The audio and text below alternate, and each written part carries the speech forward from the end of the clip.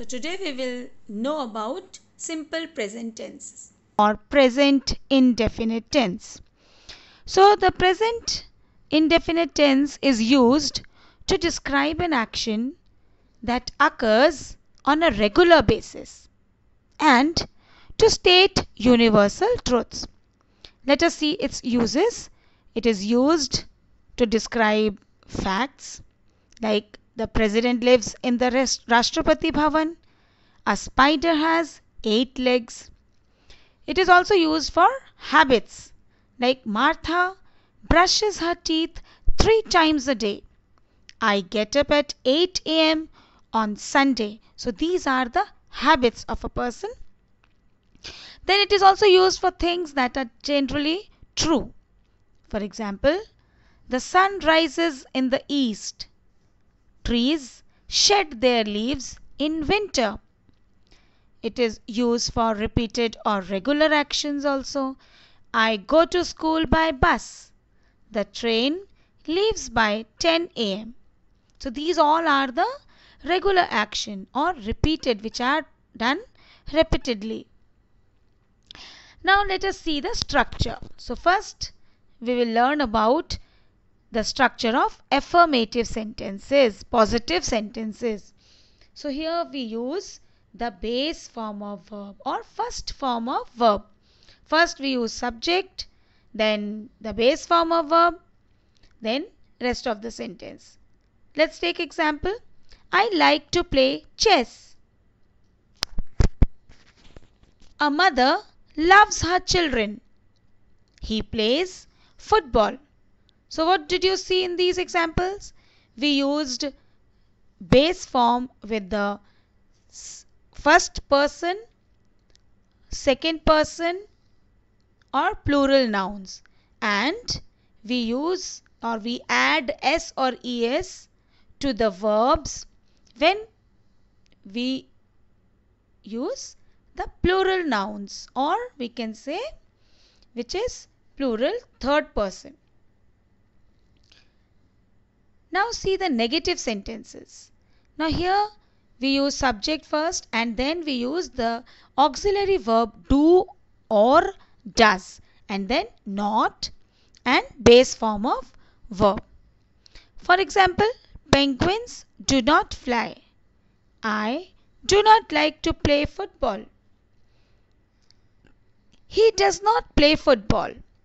Now here also you note that penguins, which is a plural, we used do.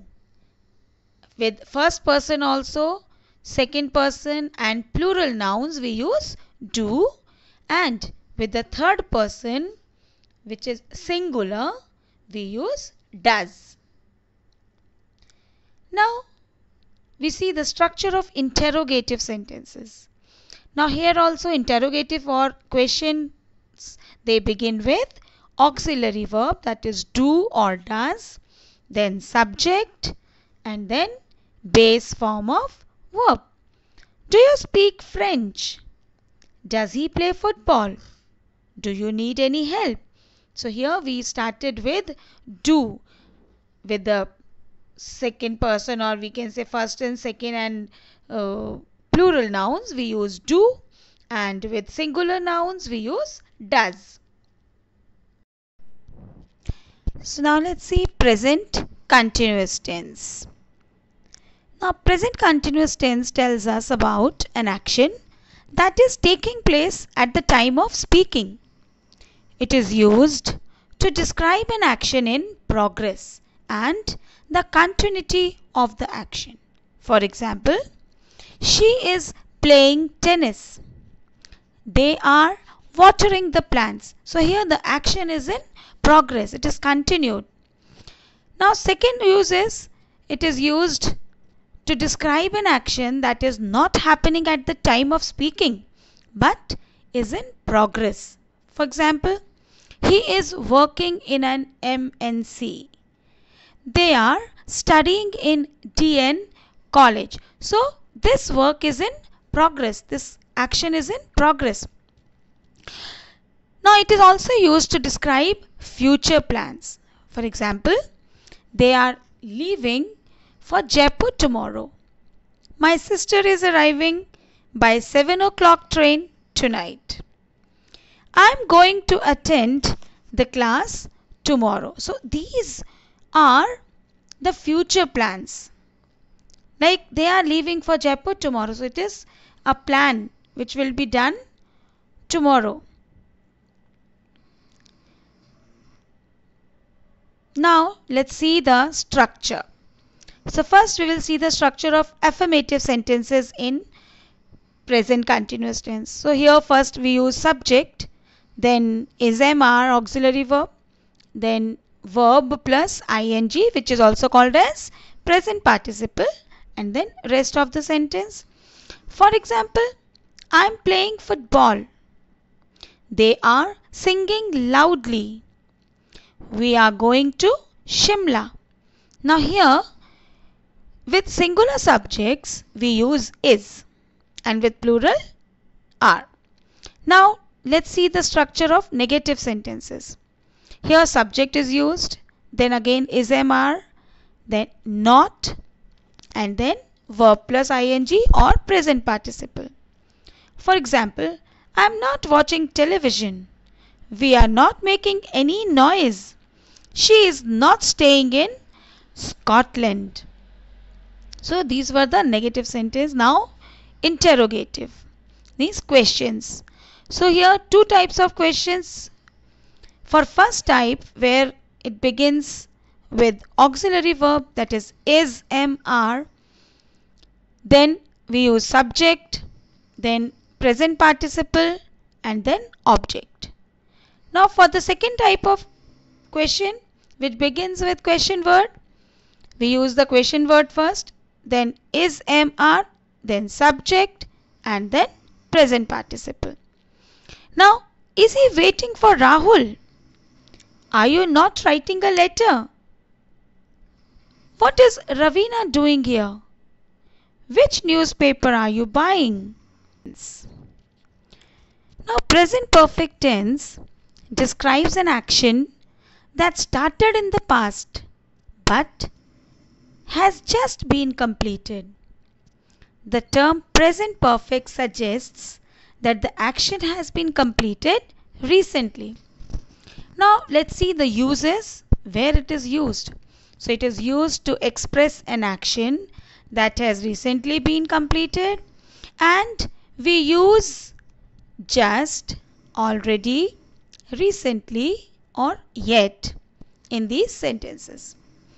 For example, she has just taken tea. I have already purchased this book. So the action has recently been completed here. Now it is also used to describe past events whose effect still exists. For example, I have finished my work. It is also used to describe an action whose time is not given. Like, have you read Shakespeare? So here the action is done, but we don't know the time when this action has been done. But here also we will use present perfect tense, that is past participle form of verb, have.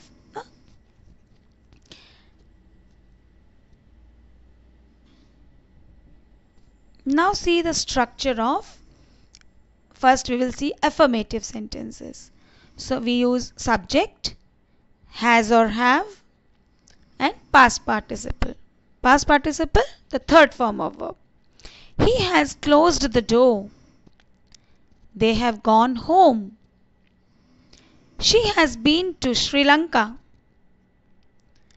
So now here with third person or singular subjects we use has, and for other plural nouns we use have.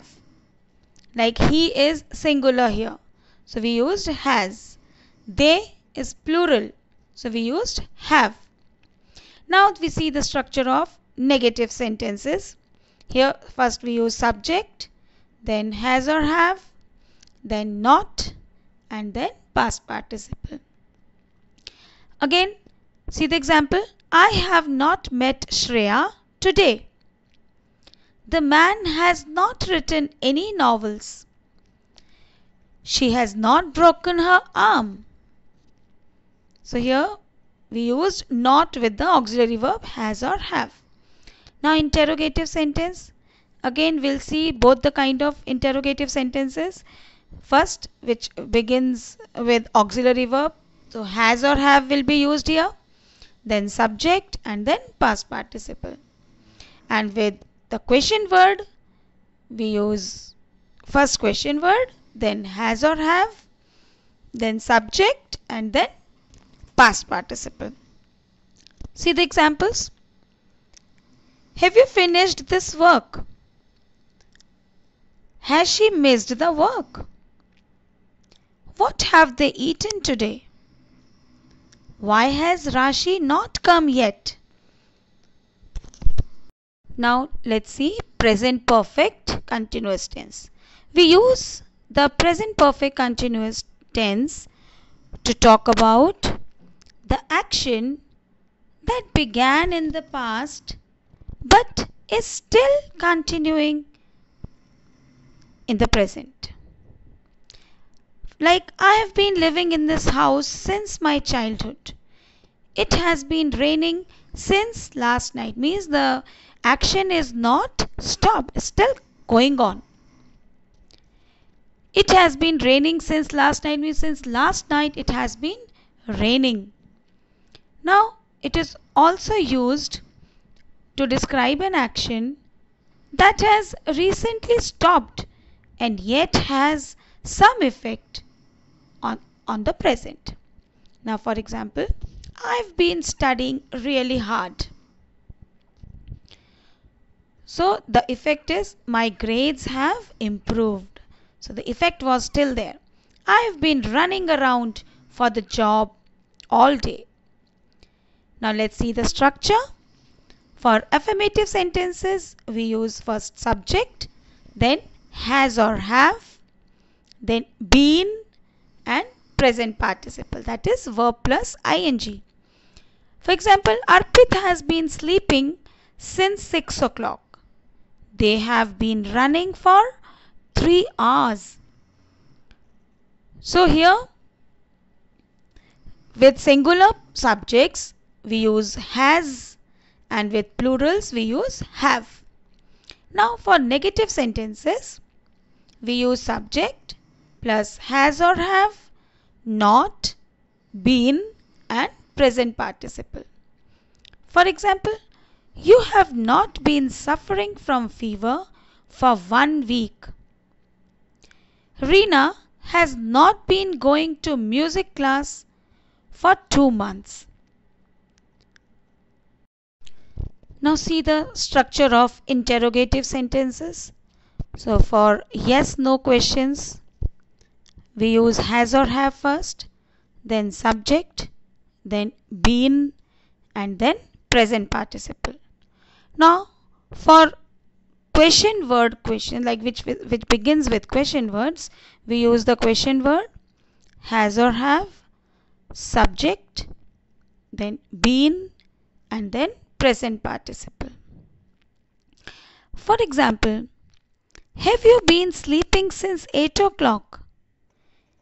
Has he not been living in this house for a long time?